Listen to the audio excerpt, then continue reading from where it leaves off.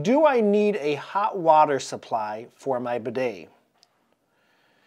If you're dealing with a non-electric, inexpensive bidet, chances are if you want hot water, you need a hot water hookup.